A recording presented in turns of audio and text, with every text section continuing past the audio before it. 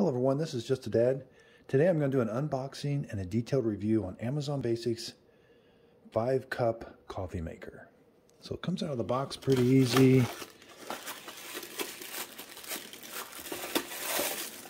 There's the coffee pot. So it comes in this box that's made for it, and it doesn't take up, they ship it in the box that it comes in. And then it doesn't have a very big footprint. That's the coffee maker. Okay, so this coffee maker looks really nice. It's just got a simple on-off button, relatively short cord, little bitty coffee cup or coffee pot with a lid. It does have a warming plate that does get hot. It's got a sight glass. Comes with a little reusable filter. And there's the filter basket. It does have that plunger on the bottom for pause brewing. The water goes in the back. Doesn't look like any place for a filter. And the brew head is on top. So it's pretty much, it's got some all plastic. It's got the Amazon logo right there. You know, and in the back of it's got, if we overfill it, water's going to come out there. No cord storage. So front to back, this thing about 7 inches. Side to side, maybe 7 inches. And then you do have to lift the lid up.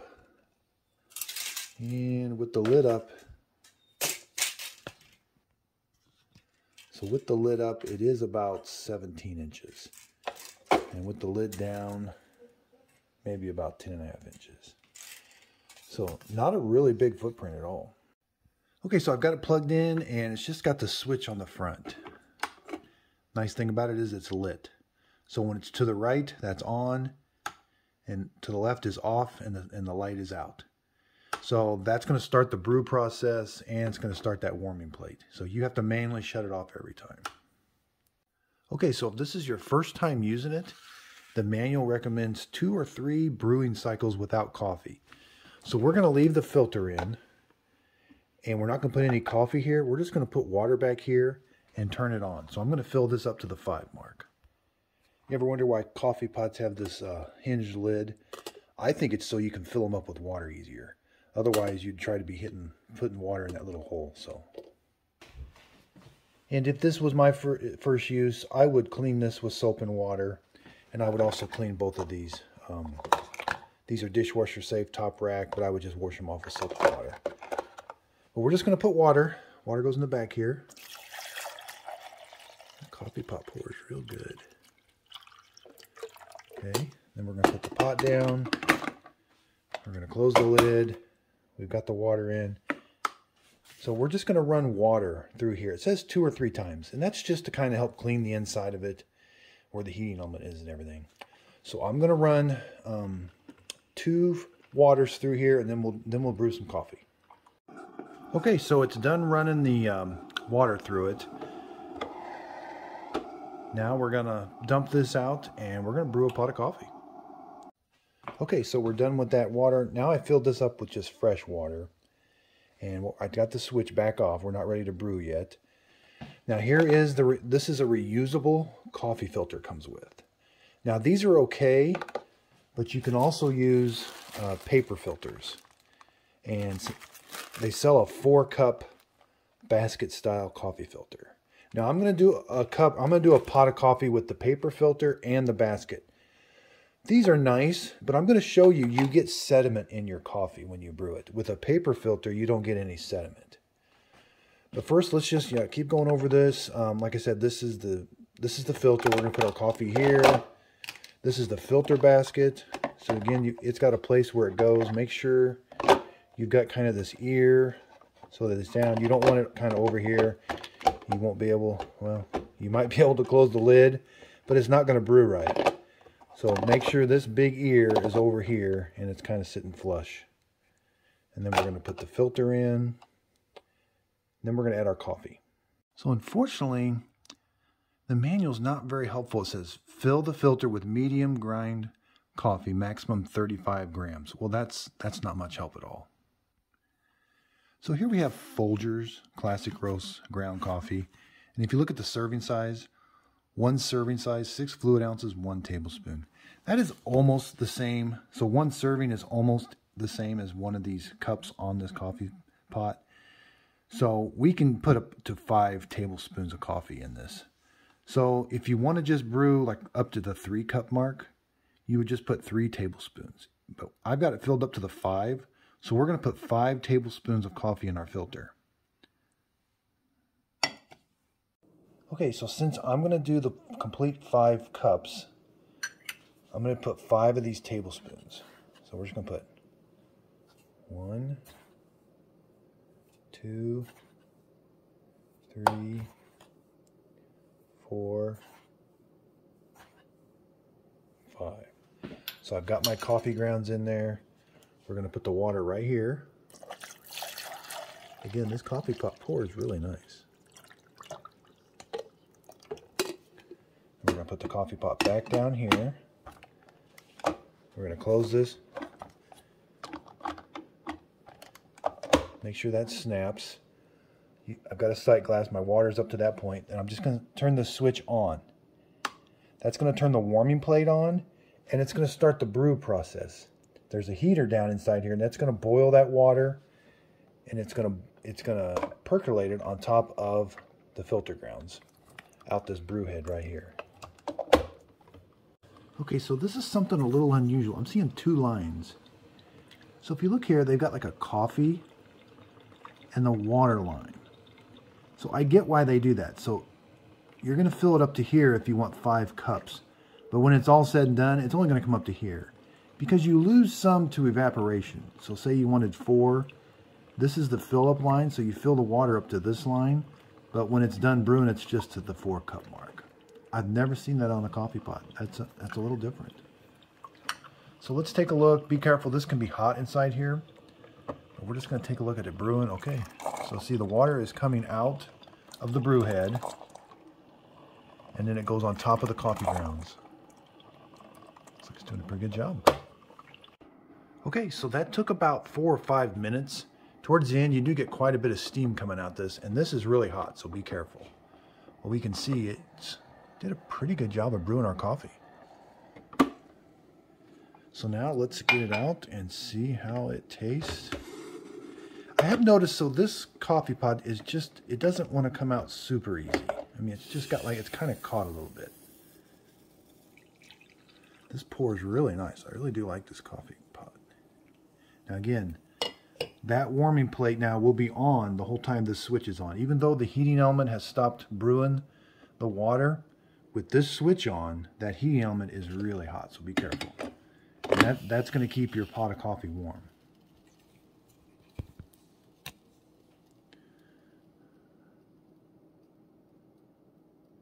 That's about standard. Maybe it could be a little warmer. Let's see how it tastes.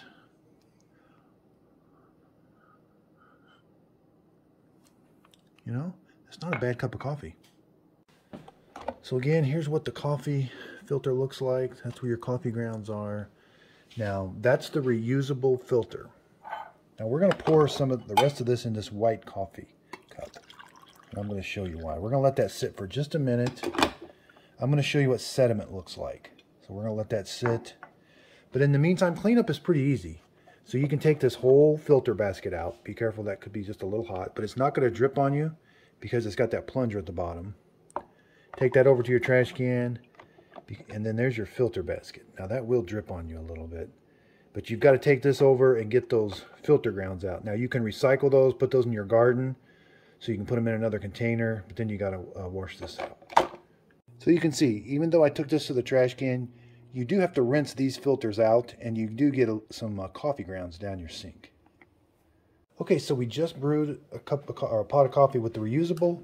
Now we're going to use the paper filter. Again, this is 4-cup basket style. I've got the coffee filter out.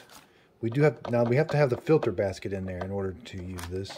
So we're just going to put the filter in there and just kind of make sure it's hugging the walls a little bit. And now we're going to put our 5 tablespoons of coffee in. Okay, so I got my 5 tablespoons of coffee grounds in. We're going to put the water in the back again.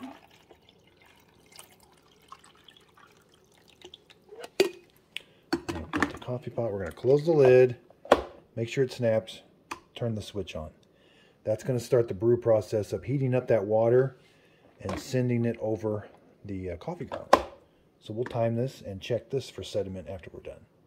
So one thing I forgot to show you, it has pause brewing. So if you want to grab say it feels, it's brewed the coffee up to about here, but it's not done yet, and you want to grab a cup of coffee, you can take this out, and then that plunger you see stops the coffee from coming out. You may get a drip or two. You can pour your coffee, and then when you put it back in, it continues the brew process. We'll see how we're doing. Oh yeah, the paper filter's doing really good too. Okay, so that took about 6 minutes. Let's take a look. Oh yeah, the coffee grounds did really well. They didn't overflow the filter or anything, so that looks really good. There's our coffee. We're gonna pour a cup. Thing back. Check the temperature. About the same, yeah, about 160. That's pretty standard for a coffee maker. And this tastes really good too. I've had it with the filter and the paper filter, and it makes a really good cup of coffee. Okay, so now I've brewed a pot of coffee with the reusable filter. And again, this is like a plastic mesh, just a really fine mesh. And then paper filters, of course, are paper. But this is the coffee cup that I use the reusable filter with.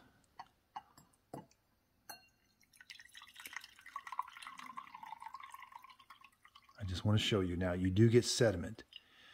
I don't know if sediment is good or bad for you. When you get really low, you do kind of taste it. It's kind of a little gritty. But I've never tasted it when you're drinking the coffee normally. Now, let's do I just brewed this one. I've let it sit for a little bit with the paper filter.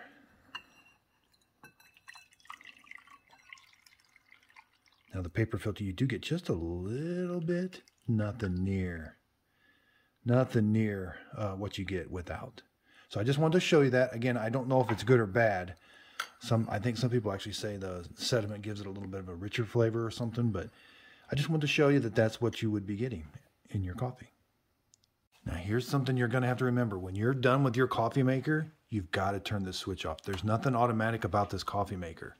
If you don't turn this switch off, even though you've got some coffee in there still, with that switch on, it'll heat that up, and eventually that water will go down and you'll get burnt coffee in the bottom of your pot, and it could crack your pot. So when you're done, make sure you turn it off. That turns that warming plate off. So let's go over cleanup now. So now cleanup with the paper filter, you're just going to see how it doesn't drip on you. There's that little plunger. You're just going to take this over to the trash can and dump it out. This is a really nice feature with that paper filter. So here we have cleanup. Now, normally these come on, the lids come on and off easier than this. This one's a little tricky. I could see that being a weak point of breaking. You're going to want to take the lid off if you put this in the dishwasher. But you just kind of got to push it to one side and then kind of lift up. Normally these are slotted and they just pop in and out. So this is a little different. So all these parts are dishwasher safe, top rack. This is that filter basket.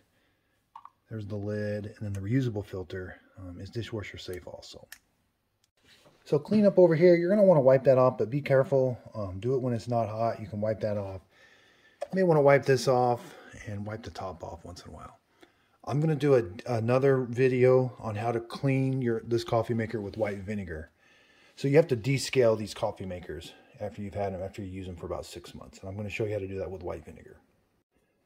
So this is a really nice coffee maker. It is mainly all plastic. So it brews 5 cups in about 5 to 6 minutes, which is relatively quick. Just remember to turn the switch on and off when you're done. I brewed it with the reusable filter and with a paper filter. The coffee tastes really good. This is 20 bucks from Amazon, and it's a really big seller for them. So again, this is Amazon Basics 5 cup. And you can use any coffee grounds you want. You know, just like a normal coffee pot grounds. And again, if you want to just say you don't drink that much coffee, say you just drink enough up to here, so just put the water up to here, the 3 cup, and then just add 3 tablespoons to the filter. And so that just use that ratio. And you know, if it's too strong a coffee for you, just back it off a little bit. Maybe put 2 tablespoons of coffee grounds in, and fill it up to 3. So 5 or 6 is probably about the maximum of coffee grounds you want to put in there. So again, this is Just a Dad. This was a detailed review on this Amazon Basics coffee maker. If you could, please like and subscribe, and thank you for watching.